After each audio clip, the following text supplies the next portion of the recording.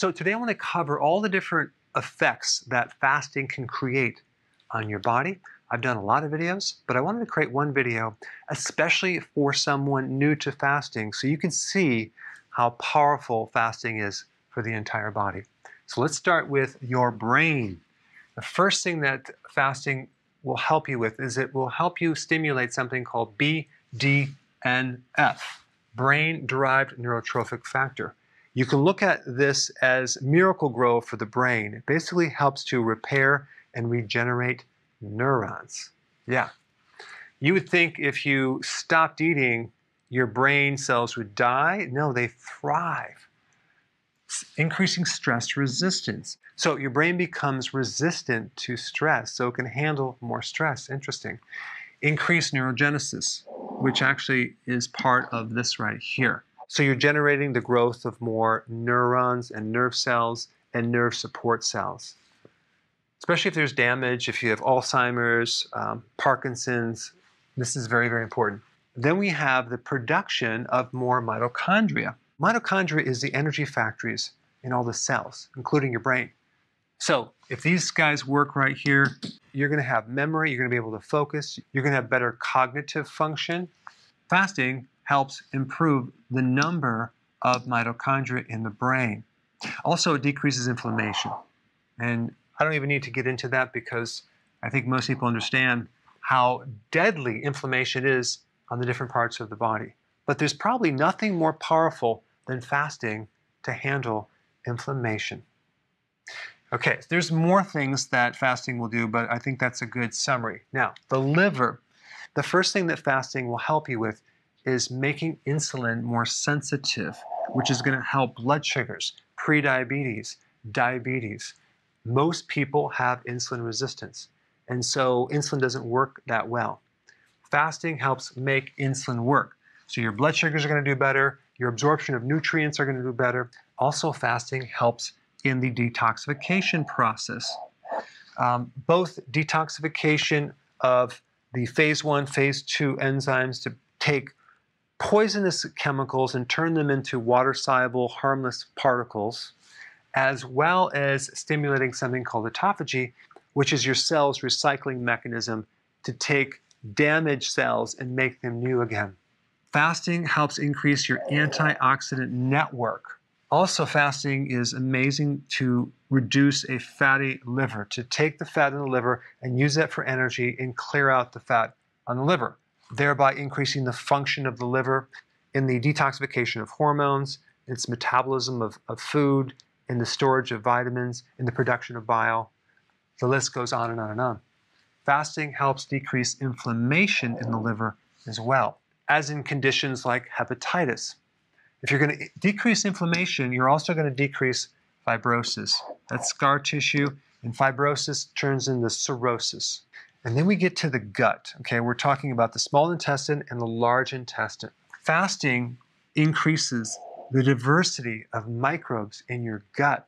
Apparently, that stress causes this survival mechanism of different types of microbes growing, which is fascinating. Fasting decreases inflammation in the gut, and there's a lot of conditions that involve inflammation. Also, it decreases SIBO, very, very important. I'll put a link down below for more information on that if you haven't heard that video. Also, fasting helps make your microbiome, your friendly bacteria, live longer.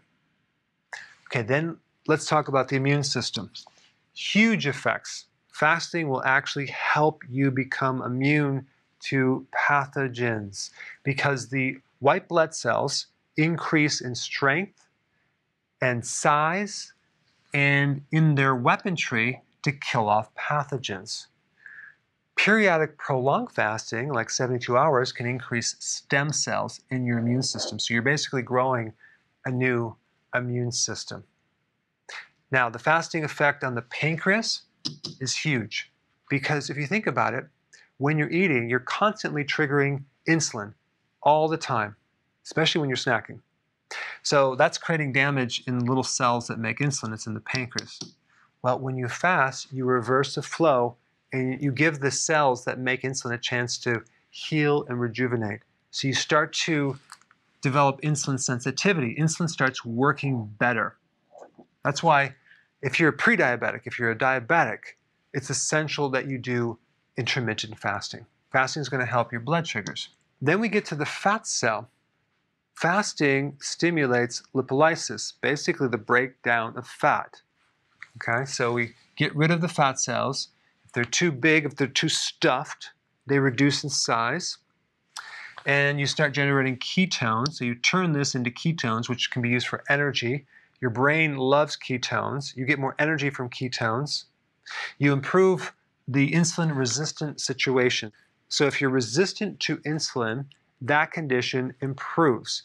In fact, fasting is the thing that creates a faster metabolism, which is very different than starving or some low-calorie diet. I'll put a link down below for more information on that because I just did a video on that. Very interesting. Okay, leptin. It decreases leptin. So you're going to find that the messages for hunger are going to go way down. Also, it reduces inflammation, which is going to help you in correcting insulin resistance. Okay, let's talk about the muscles. The first thing that's going to happen is insulin is going to become more sensitive, so it's going to work better. So because insulin is anabolic, which means you're going to actually be able to build up your muscles the more insulin works. You're also going to get protein sparing. So when you fast, the muscles go into a certain state where they stop breaking down. Okay, so it's going to help you prevent protein loss from your muscles. Also increasing stress resistance. So your body just becomes overall stronger and more fit to survive. Then we get to the heart muscle. We increase more parasympathetic. Now, parasympathetic is the opposite of sympathetic, which is flight or fight, stress mode. So this is relaxation mode. When people do fasting, they feel calm, their heart relaxes, they're able to rest and digest better. Also, the heart rate comes down, and there's an increase in something called heart rate variability. Normally, you have these heartbeats that are supposed to be, on average, I'd say 72 beats per hour, right? Well, you would think in a healthy heart, you need the same amount of time for each beat. But that's not the case. The healthier the heart, the more erratic or the more variable the heartbeat should be. Because variability helps you in the adaptation of certain things and it's less rigid. So there's a test that you can do. I used to do it in my office that measures this, and people with a very healthy heart would have a very high HRV, and they would be able to handle a lot of stress because they have more parasympathetic, and they have a huge recovery backup system. The more rigid the heart is, the stiffer the arteries, the less variance you have between the heartbeats itself. Okay, less blood pressure because things are more elastic, and increased stress resistance, so the heart becomes stronger to fight stress. So in summary, you can see that fasting creates some very cool effects, and I didn't get into the anti-cancer effects, and there's many other effects, but at least this will convince you to try fasting yourself. Thanks for watching.